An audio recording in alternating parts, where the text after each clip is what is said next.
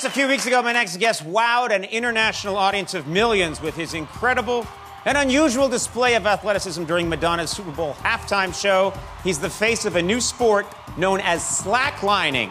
Please welcome sketchy Andy Lewis. Thank you for being here, Andy. Good to see you.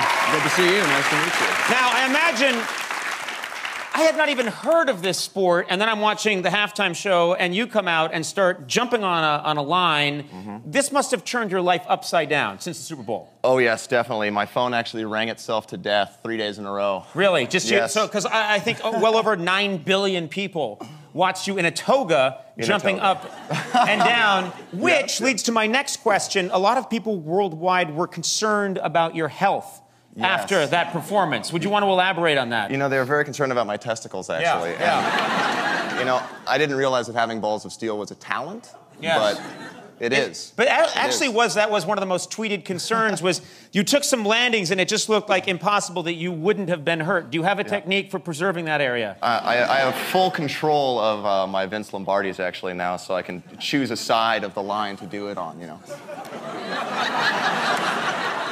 See there to the left? If you're being serious, that's... And there to the right. Oh, that's... I'd like to talk to you more about that later. How did this sport get started? I mean, did someone just see a clothesline and start jumping on it in a toga, and then everything took off from there? You know, it was really close to that. Mm-hmm. I wish togas were still in style, but it started off in Yosemite with chains. Chains went to webbing. Eventually, I saw the webbing, set it up. It got tighter. We started doing tricks, and now that